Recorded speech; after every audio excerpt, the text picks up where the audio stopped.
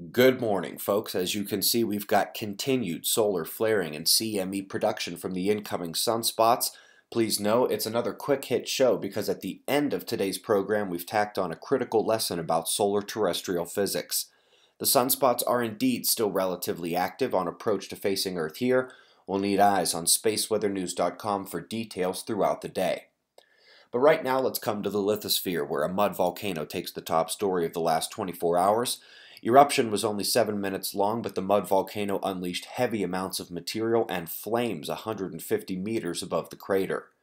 Meanwhile, in India, Bhutan, Nepal, the hail turned deadly. There are reports varying between 8 and 13 dead from the enormous and relentless storm of ice. Seen a lot more hail deaths already this year than expected. Let's quickly run through the top viewer locations where not much has changed from yesterday's looks. Snowstorms still rolling across the northern states. Meanwhile, in Europe, it is that same system driving moisture northward off the Mediterranean, and the situation down under remains that coastal threat at the northeast due to the strong low over the water. Quickly sharing that indeed atmospheric aerosols are carriers of current in the global electric circuit, including from the pre-seismic processes that initially gave away the electroquake truth. That one's for Counselor. The link between lightning and space weather takes another notch on its belt. Here, approximately 11-year modulation was apparent, roughly matching the sunspot cycle. Lastly, folks, an interesting paper on changes to TSI data, that's solar irradiance, in such a way that would amplify the disparity in energy between grand solar maxima and the grand minima like the Maunder period. This is a great recognition of the drastic changes, but still likely falls a bit short. In about 10 seconds, you've got the major lesson on one of the biggest climate change fails of them all, total solar irradiance. Website members, I'll see you at the podcast in a few hours. Eyes open, no fear. Be safe, everyone.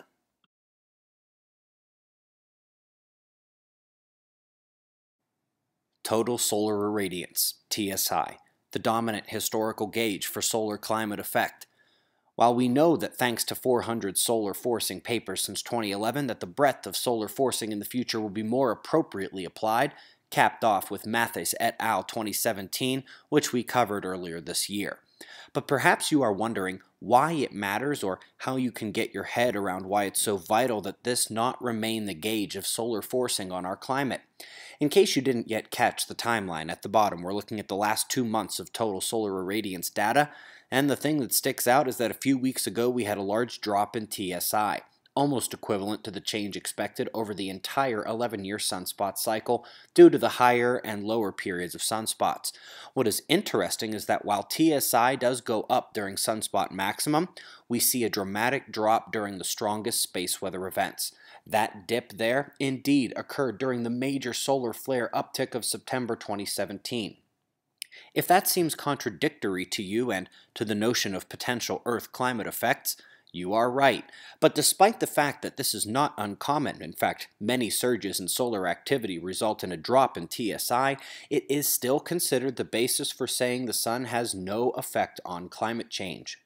Well, if the ultraviolet energy drops in favor of X-ray and charged particle bombardment, that seems like something that should be more heavily weighed towards climate effect, not hidden by the method we choose to judge the sun. Well, that is what we are talking about. That's what is important about 400 solar forcing papers, and especially Mathis et al. 2017. The feedbacks, oscillation controls, charged particle, and geoelectric effects are now indisputable, and when we transition away from a strictly TSI model, it can only serve to benefit the climate models.